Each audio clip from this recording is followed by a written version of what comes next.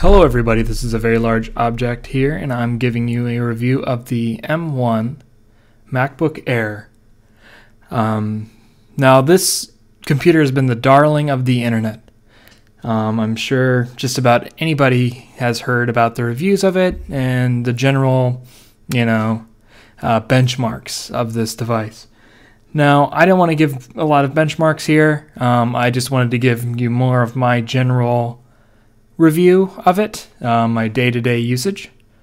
Now, this device is incredible. It is beyond impressive. Now, everything about it is, quite frankly, astounding. Now, the keyboard is no longer the butterfly, heinous switches, and now they switch back to the scissor ones, just as it should have been since 2015 with the MacBook Retina.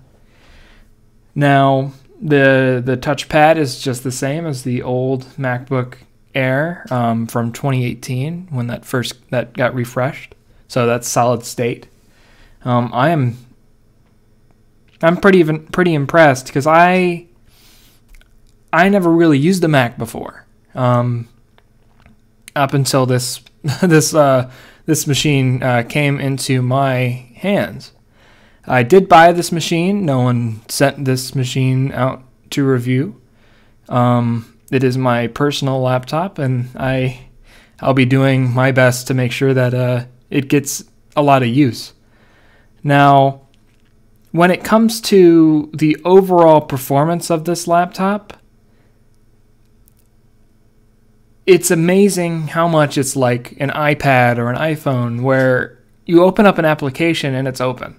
You don't wait about 5 seconds or so to wait for the little thing to open up. And a lot of people say, oh, it's missing the bounce, that the older Macs had. Now, I do want to mention this, and I want to mention this fairly early in the video, is if you're looking for a laptop that can run Windows, I would not look at this laptop. I wouldn't look at this laptop because it's, quite frankly, not going to fulfill that task. It's not Apple's fault. It's more of Microsoft's fault because the Windows on ARM isn't exactly something that's being developed for. And quite frankly, I think that's a shame, really, because ARM can offer a lot of things: battery efficiency and overall performance gains. Being able to have much lower thermals and better, overall thermal design there. Now, when it comes down to Windows on ARM, you can run it in parallels, and there's technically a way you can use an emulator as well outside of parallels. ACVM, I think, is what it's called. But both are rather lackluster because Windows on ARM, half the applications don't work, and the ones that do work are so sparse that I don't think any professional is going to be relying on Microsoft's app compatibility there. So that being said, I do think the Mac, as long as you are looking at it from a Mac perspective, where the applications that you're looking for are supported on Mac, you should be okay. If you're a creative type, perfect. Everything should be just about squared away with that. Now, if you're looking at it from a point of view of a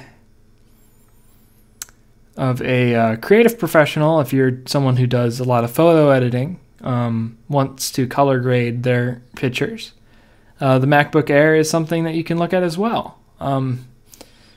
It has a P3 display, just like the MacBook Pro, which is it's a $300 more brother, and it shares the same resolution as well. The only thing that's lacking is the brightness, but it's only by 100 nits, and 400 is definitely enough. So I can play a few games on it. I have played Minecraft and Pillars of Eternity, and they both perform fairly well. As long as it's an app on Steam, you should be able to play it without any issues, as long as it's supported by Mac. So you don't have to worry about, oh, well, this was designed with an Intel chip in mind. That's really not a big concern. And then if we look at video editing, by the way, this video is going to be edited in Final Cut Pro on this laptop.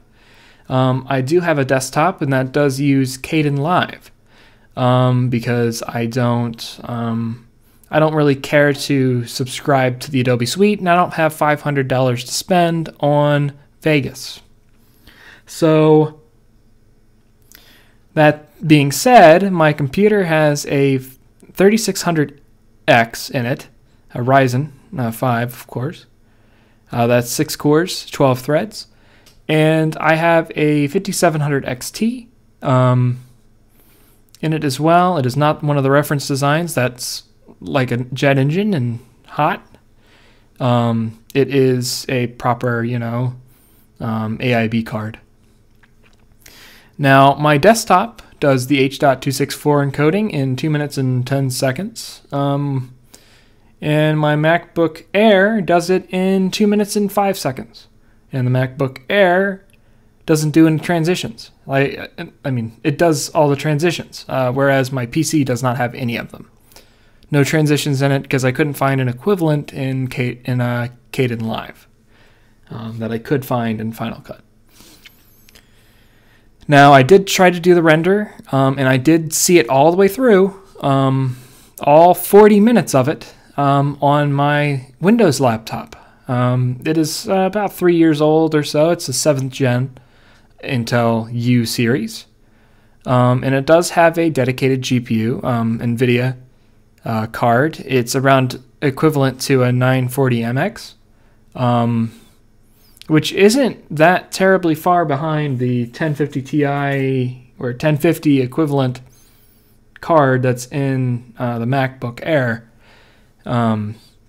So I believe that GPU that's in this thing is just far higher rated than most want to give it credit for. Now, that's my general thoughts on all this here. The performance is great. It's thin, it's light, no fan. It's, like nothing much else to say there in regards to its overall performance there. The speakers are great. That's something that was mentioned before by plenty of other people. If you are familiar with how a Mac sounds, you will not be too terribly surprised to hear that it is phenomenal, and I don't really need any external speakers to be plugged in to be listening to music or whatever I'm watching on my laptop. And this computer I can thank for me being able to actually make more videos now. I am going to be doing more videos. There's going to be a review of this little bad boy right here. The blue microphone, and I'm doing a sort of, is it still worth it in 2021, I guess now, being the end of the year, as it is. I hope you guys have a great new year, and I'll see you guys on my next video.